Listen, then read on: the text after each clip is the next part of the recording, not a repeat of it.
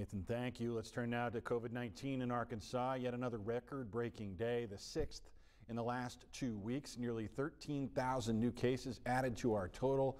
Active cases jumped over the 82,000 mark, which means, or at 8,200 new today, and we're past 80,000 people in Arkansas positive right now for COVID-19.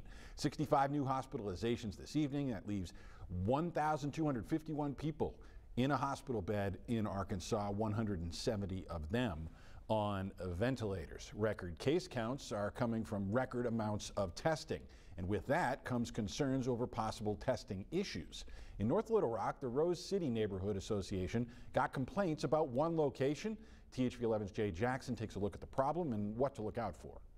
The association claimed that residents had problems with this COVID-19 drive-through testing site out here near McCain Mall, saying that it had a history of not giving results to its clients. This is the line of people coming and going to get tested at this site outside McCain Mall.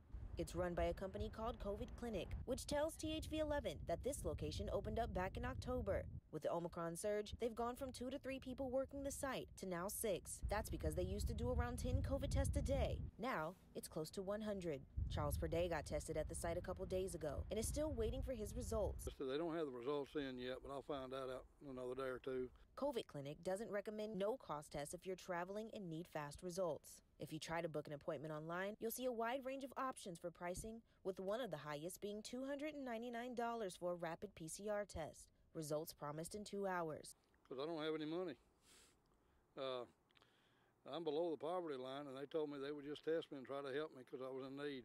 You want to be concerned about price gouging because in most cases they're free, low charge. They will charge your health insurance if you have it typically, but when you're getting prices like in the $300 range, $100 range, it's too high, and there is a concern for price gouging. Sarah Carlin with the Better Business Bureau serving Arkansas says the California BBB is currently looking into the company. COVID Clinic says with high numbers of testing, results could take longer, with expedited testing taking precedence over others. We have received inquiries on some pop-up testing sites with similar details. Either the prices are really high, they're not receiving the results in due time.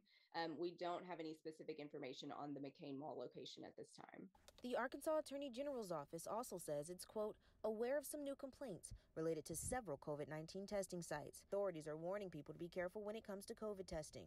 The most common concern, people ordering tests online that aren't FDA approved. Any investigations BBB serving Arkansas does will be sent to state health officials and the Attorney General's office. Research.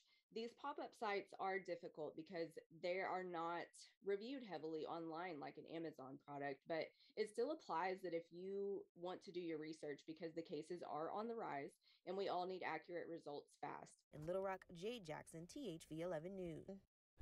Thank you, Jade. If you're having problems with getting testing done efficiently, you're encouraged to contact the Health Department or the Attorney General's office. We've got links on thv11.com. Well, from testing to shots, the Supreme Court put a stop to the Biden administration's plans to mandate vaccines in workplaces across the country. The High Court struck down the so-called vaccine or test rule a week after hearing arguments, but the justices allowed the mandate for healthcare workers in facilities that take part in federal Medicare and Medicaid programs. Governor Hutchinson responding to the High Court's decision, saying in part, I'm grateful the court has stayed President Biden's vaccine mandate for most employers. He went on to say many businesses stockpiled rapid COVID tests, and this decision will hopefully free up the supply chain.